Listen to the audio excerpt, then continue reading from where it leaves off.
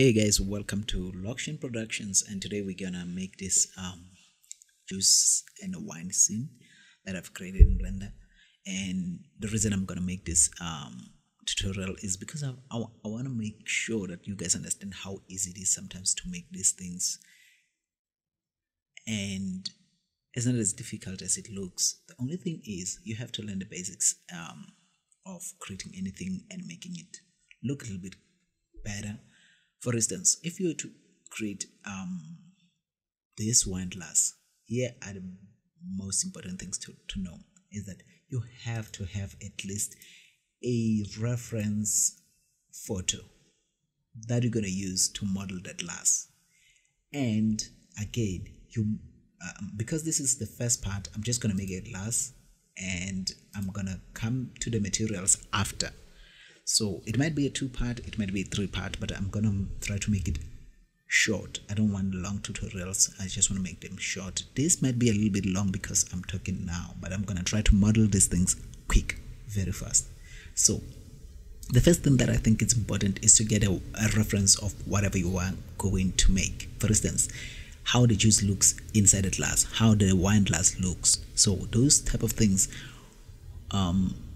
will guide you into knowing whether you are getting closer or realistic results. So let's start first by talking about a glass. When you are going to make a glass like this one, you have to get a reference image. So my reference image that I'm going to use is this one that I got it on Google, and then I'm going to make this one which is different from what I made. If you saw the picture, this is different from this one because of the base here. It's a little bit thinner than the one that you are seeing now when you look at this one here. So I'm going to make this one this time. And then the next so it's important to have references. So if you were going to make this, it would be best to have something like this. I might make one of these again just to show you what I'm trying to say. So without any further ado, let's get started with the tutorial, guys. Okay, now I'm opening a new scene in Blender and I'm just going to enable the screencast key so that you guys can see what buttons I am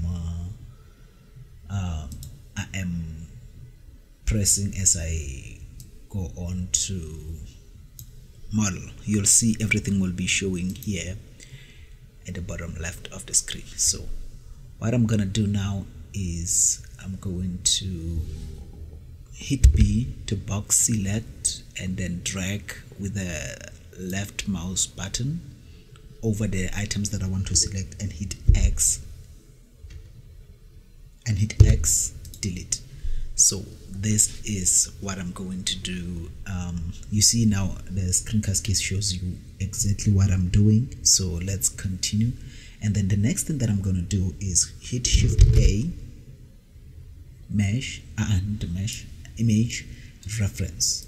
So I'm going to put in the reference image that I'm going to do. So I put everything that I'm going to use in this folder here. So the first thing that I'm going to select is this wine glass. Let me just make sure it's selected. I don't know why it's responding so slow. Okay, let's wait. Something is not working right. Okay, there is it. And then I'm loading the reference image. There's our reference image, and I'm gonna hit 1 to come to the front view. Oh, Alt R. I want it to be placed just flat, the way it should be by default, and then rotate Y 90. Actually, let's see, rotate X 90 so that we can see the front of the glass, because when you hit 1 you come into the front orthographic view. So this is where we're going to work. So actually, to make this wine glass, it might be a little bit too big. I can scale this a little bit smaller, and I don't know what my phone is doing.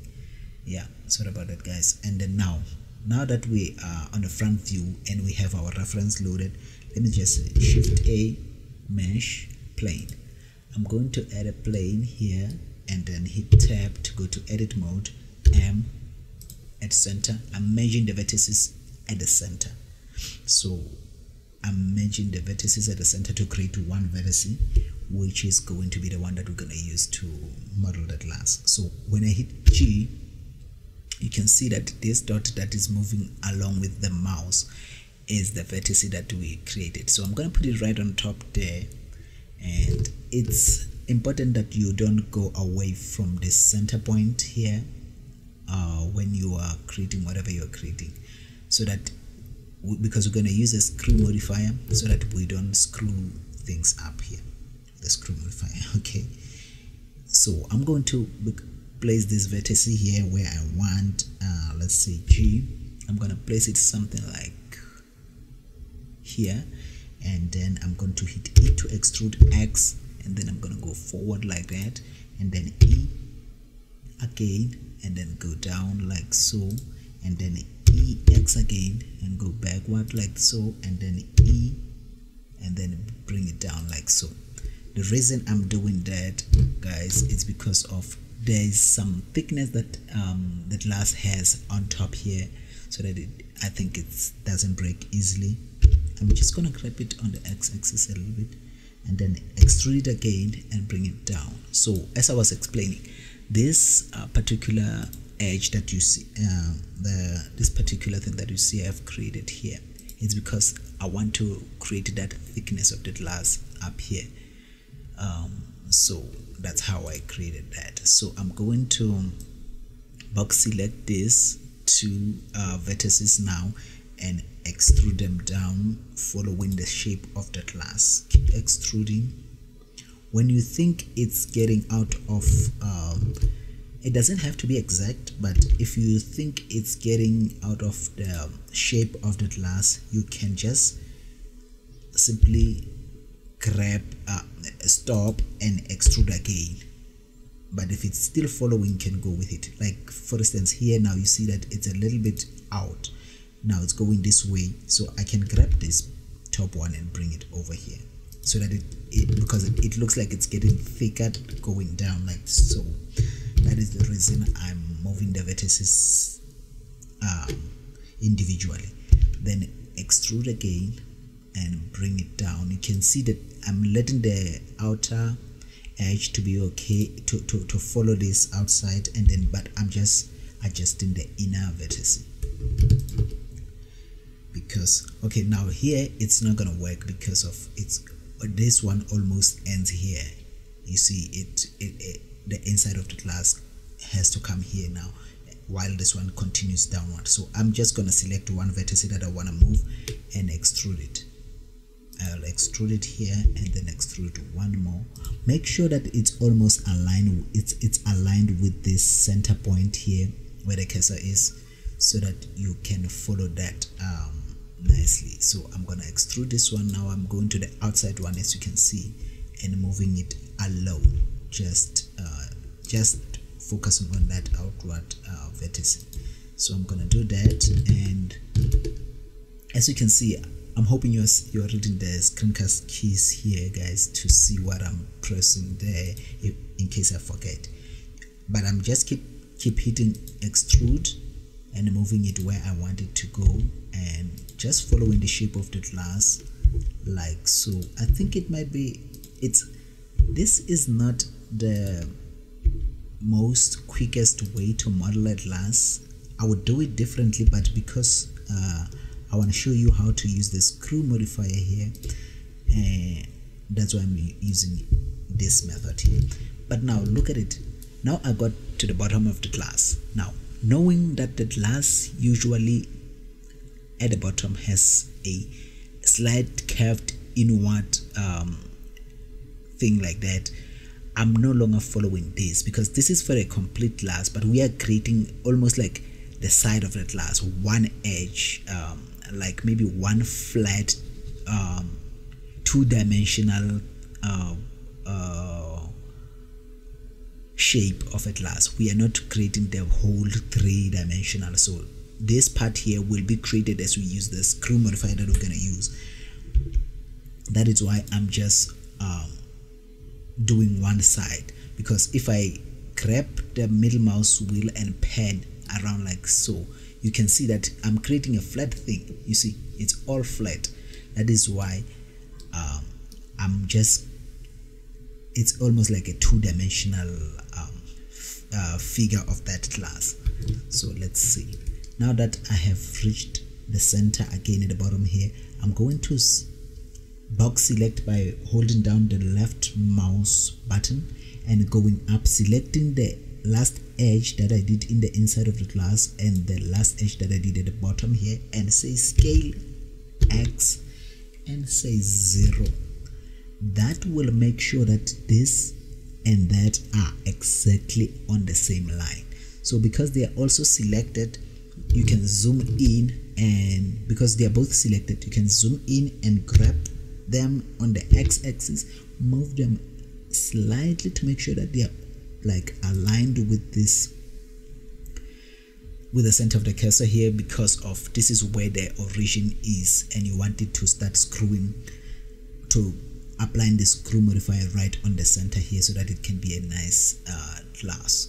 Now that we have done that, I don't want to confuse you guys of what I've just did. I just want to hit tab to go to edit mode or object mode. Now I'm on the object mode, and I'm going to select this reference image and hit X, delete, because I'm done using the reference. So now this is what I did. It's almost like a wire thing that goes around as the shape of the glass. You can see that, and this is how where I ended. If I hit tab, if I select it and hit tab and come to edit mode and hit A, I'm selecting everything, and then I'm gonna hit 3 here to come to the side view so you can see it's pretty flat.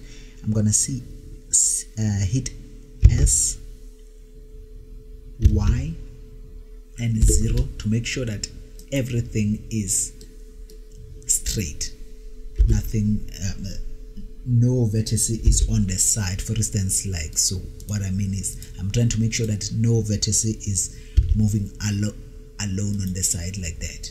That is why I was selecting everything and hitting scale on the Y axis to 0, so everything is straightly aligned to the center again from the side, from this viewport. So now that everything is selected, I'm gonna go to the top view. You can see again when I pen with the middle mouse wheel, you can see this is how it looks like. So coming to the top, I'm just gonna go to the modifiers, add a modifier. This is the modifier that we're gonna add. That's going to extrude this thing around and create that glass shape. So let me just show you what I mean. I don't know how to explain that, but when I hit screw, you see this modifier will create all those vertices, but then now the number of steps here is the steps that the modifier created. You see, the lesser I go, the lesser this things becomes. The higher I go, the more it becomes a little bit more accurate in creating the glass. You can see when I go really high, it becomes more rounded than it was when it was on 16, but by default it was 16 here. This is the glass in a nutshell. Now when I hit A, tab, you can see now this is the wine glass. Now when I come to the bottom of it, you can see it's slightly curved in. That's why I was making that particular curve with the vertices. Let me go to edit mode and just go to Z, wireframe. This curve here that goes like that, it's the one that created that inner curve, that bottom curve that goes inward like that.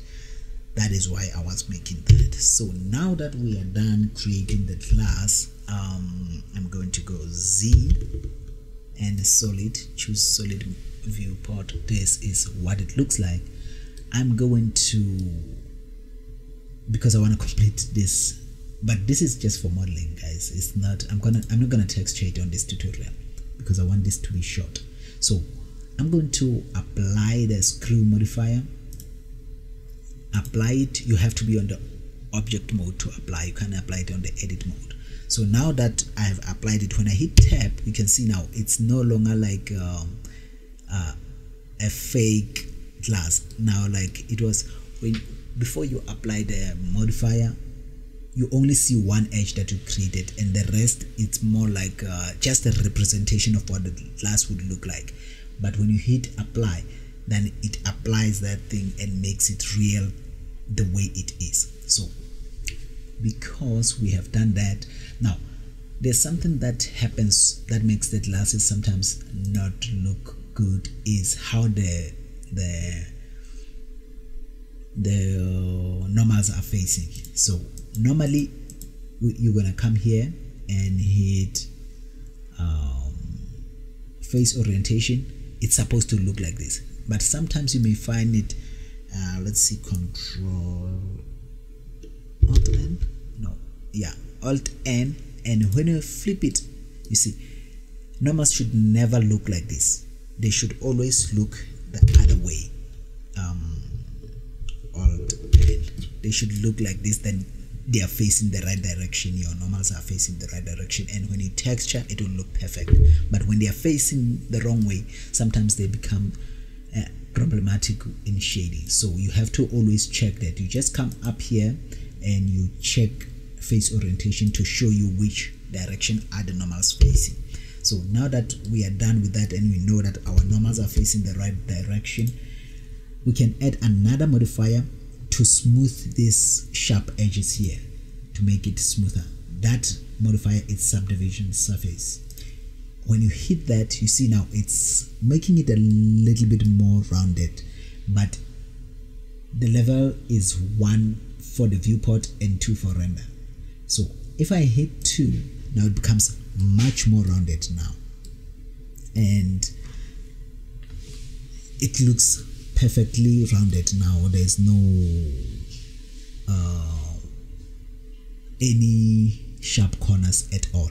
Now this is the perfect way to create that glass, and I'm not gonna apply this modifier for the time being, but I think we are done modeling the glass, this wine glass. So I'm just going to go to the front view again and select the glass, G, and place it up here, just moving it on this. Normally it's going to be the floor level of the scene, so I'm just moving it right there on that edge, so that when I add the plane for it to sit on, they will all be sitting on the perfect place.